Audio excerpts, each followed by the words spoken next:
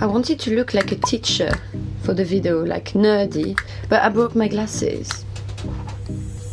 So the only thing I have is this. And I think it's not appropriate, right?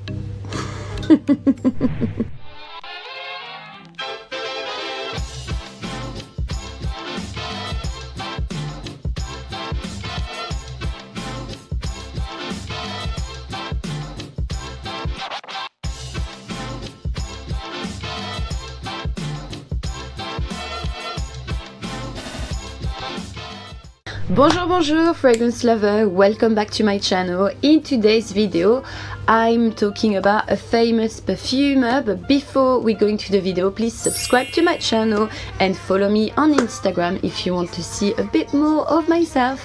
So today, back to Fragrance Academy, I'm teaching you, or try to teach you something, because I love fragrance, but I think it's not all about ingredients, it's also about the history, about the inspiration, and about the nose. And today I wanted to present you a very famous nose and a master perfumer, which is Olivier, who is? Olivier Cresp. So just a little bit of storytelling about Olivier. First of all, Olivier was born in 1955 in Grasse. Again, a perfumer that is born in Grasse. So we talked before last week about Jacques Ellena that was born in Grasse too. So you know, I think like it plays a big role, I think, while you're born to what you're gonna do after, definitely. And also what they have in common too, those two perfumers, is that his family worked around fragrances. Basically his grandfather and his dad were spending actually all of their life to buy and sell natural ingredients, and that's also like what we've seen in the background of Jean-Claude Ellena. So like the Cresp name in the region of Grasse, in this region of France, is actually there since the 12th century, just that.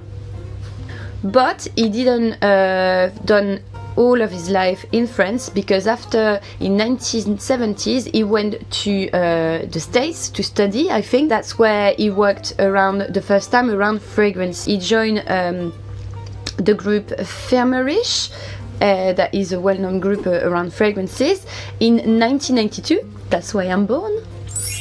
That's really where he started his work around fragrances, and then in 2006 he became a master perfumer. And all of his family actually worked around fragrances, because his sister is Françoise Caron, so she's a perfumer too, she's really well known. And she's done few of the scents that I really adore, like my favorite Acqua di Parma with Colonia Intensa is Iris Nobile. Unfortunately it's discontinued, but it's the scent I absolutely love, and she's done that. She also did Eau d'Orange Verte from Hermès, and from Le Labo, Fleur d'Oranger actually. So he's really like surrounded with fragrances. And I've read a little interview, I think in the Perfume Society website, and he was saying a bit more about himself and inspiration, and they asked him what was his favorite ingredient, and he said usually like flowery, something like quite sensual, like vanilla.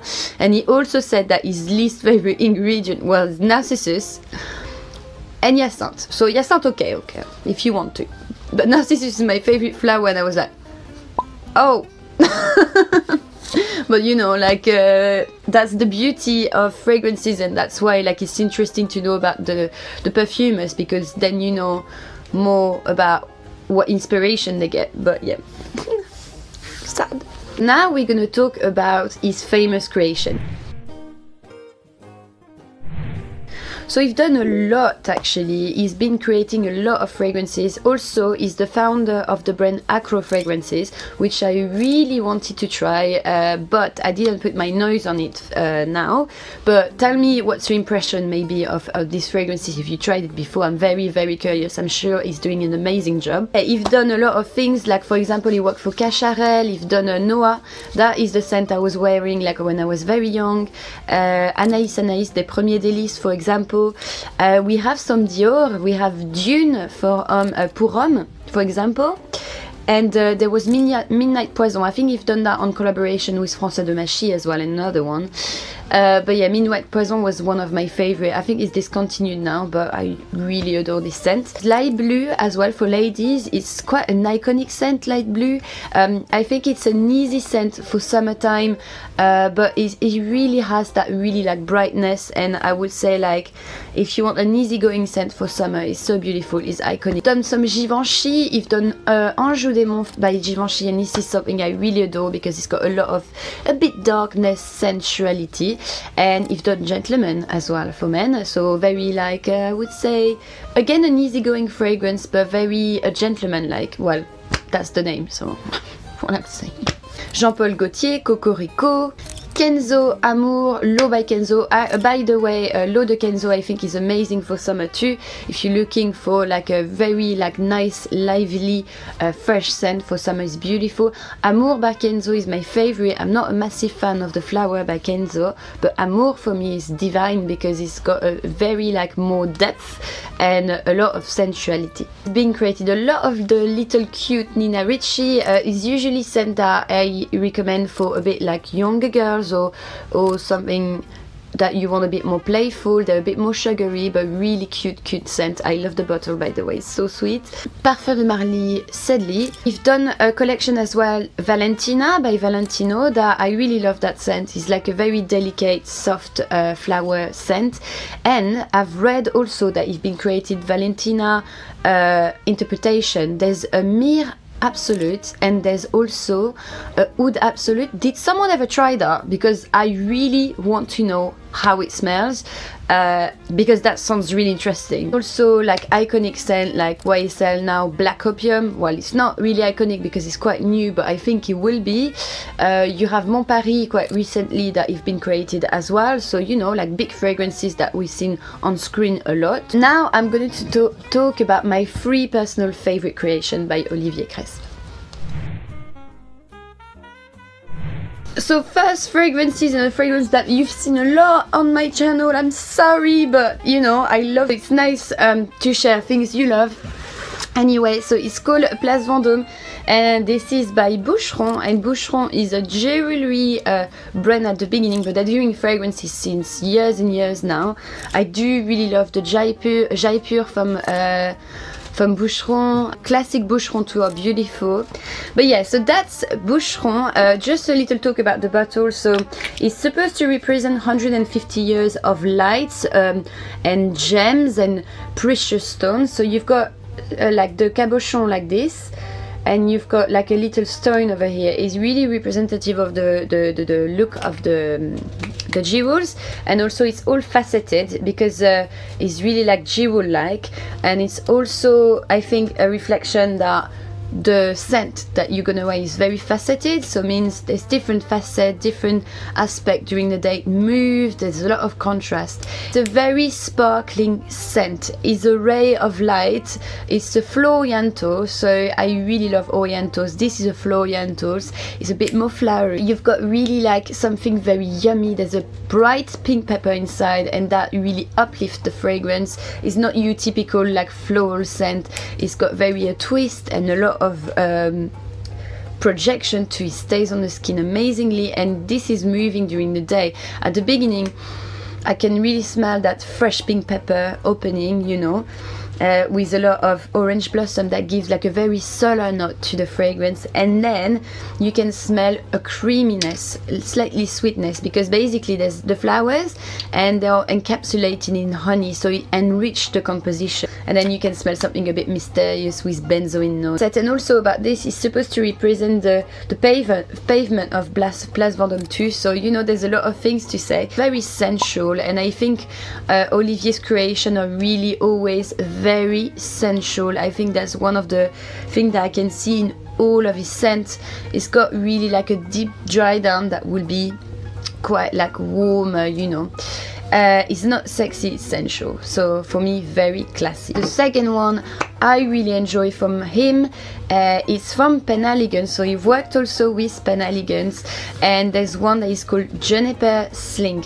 So this is a really nice scent for spring and summer actually, and I love this scent because it really represents the house of Penhaligons. So if you don't know, Penhaligons was established in London in 1970, so it's a British house, and what's best to represent British house than a gin tonic. It really smells a bit like a gin tonic at the beginning, and then it dries down to something a bit like more piney, a greener, earthy undertone with vetiver. But what is nice is really that effervescence that's the scent would bring. If you don't like this kind of like green undertone, a bit mossy, slightly sharp, zesty, you won't probably like this one. But if you want something a bit different than your usual eau de cologne from the day, it's such a nice zesty daytime scent. So it's definitely female and also male, but it's more leaning to the masculine side, as there's a lot of juniper berries, and these usually smell like a bit more greener, piney, so it does have a bit that aftershave tone. But I really love the twist of this scent because it's very unusual, and I always find that a bit earthy tone or juniper tone give like a very elegant, charismatic scent. It's very unusual and it smells very fizzy. It's a burst of freshness, and I thought that would be nice to talk about it in there because it's really different from the scent that he's been creating as well, to my sense. And then the last one, it's a scent I've been talking like quickly about as well, but I couldn't avoid it because when you talk about Olivier and his creation, I think you need to talk about this scent because this is iconic. This is, whether you hate it, because usually people all hate it or they love it, and this one for me is not something I used to have it. Now I think I wouldn't wear it that much. I might come back to it, but honestly not anymore that much because I've been smelling it a lot. But objectively I can recognize how the scent is amazing and made a revolution in perfumery, and this is simply Angel by Thierry Mugler, and this is absolutely iconic. Whether you hate it or not, you need to agree with me on that. It changed the whole role of perfumery in the 90s. He created this scent in 1992. Again, that's where I'm born. It's got a very strong DNA, that's why it's dividing people, but it's again that very sensual tone that Olivier is giving, intoxicating.